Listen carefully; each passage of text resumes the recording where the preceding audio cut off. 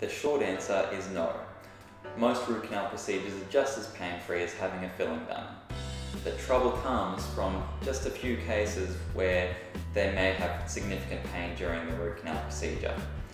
If you have an infection inside your tooth, the nerve and the surrounding areas around the tooth can be very inflamed. That means that the local anaesthetic that we use, it has to work almost harder to help keep the pain down. But rest assured, this is a very small amount of cases, and usually the dentist is able to get the root canal done totally pain-free. So the best advice is, at the first sign of a toothache, get it assessed by your dentist straight away.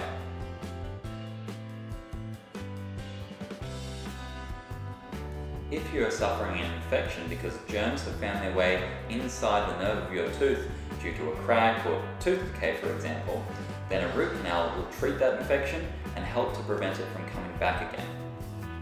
Imagine you have tooth decay, and the dentist has to remove the infected tooth structure, the weak tooth structure, and rebuild your tooth. This is almost the exact same thing that we're doing with the root canal, just inside the tooth.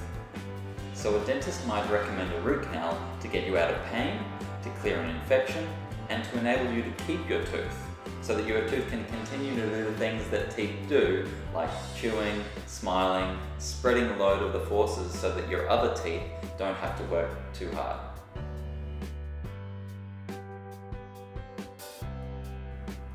Well, the first thing to say is that root canals actually have a very high success rate, around 95%.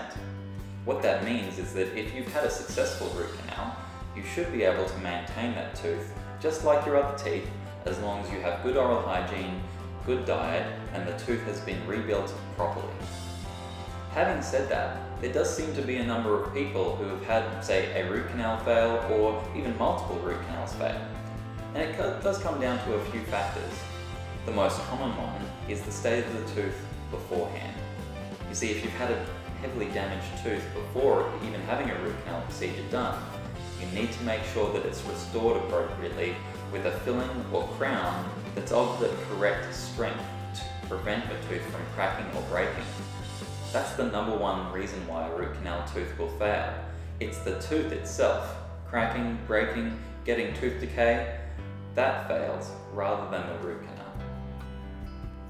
So I hope you've learnt a little bit about root canals today, and the next time that you hear the words root canal, I hope you don't think of pain straight away, because it should be a pain-free procedure.